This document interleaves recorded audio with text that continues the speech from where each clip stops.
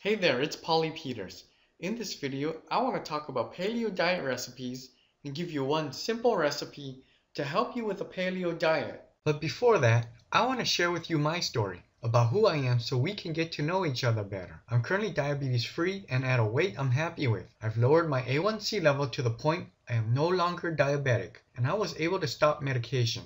But it wasn't always like that in the past. In fact, I used to really struggle with my diabetes and weight.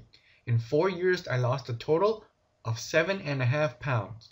Doing vegan, Weight Watchers, gluten-free, you name it, I most likely did it. My diabetes was so bad, my doctor kept telling me that I'd get vision loss, nerve damage, and kidney disease if I didn't change. But then I discovered the paleo diet. I wish I learned about it before I got sick and gained a lot of weight. It wasn't until a colleague at work told me that his neighbor had success with it that I started. I decided to give it a shot as I had nothing to lose. I finally discovered how to control my diabetes, lose the excess weight, and keep it off. After I used the simple recipes in the paleo diet, I was able to go from a depressed, overweight diabetic to a normal, diabetes-free, enjoyable life. I'm now able to go to the gym 3 to 4 days a week with incredible stamina.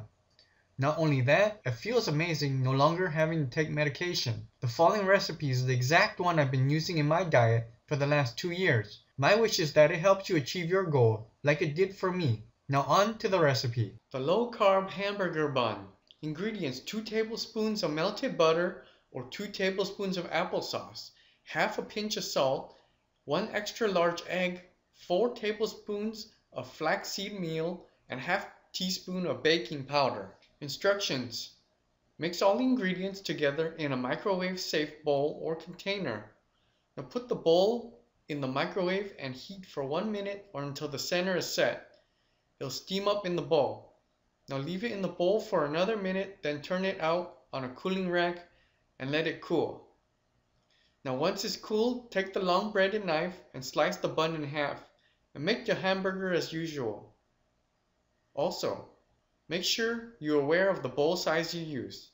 The width at the largest point of your bowl is likely the size of your bun. And that's the recipe of the day. If you enjoyed this video, then like the video and subscribe to my channel. If you'd like to learn more about the paleo diet so you can experience improved sugar control and weight loss, then click the link below the video, take action, and go check it out. Again, click the link below, take action, and go check out the page there.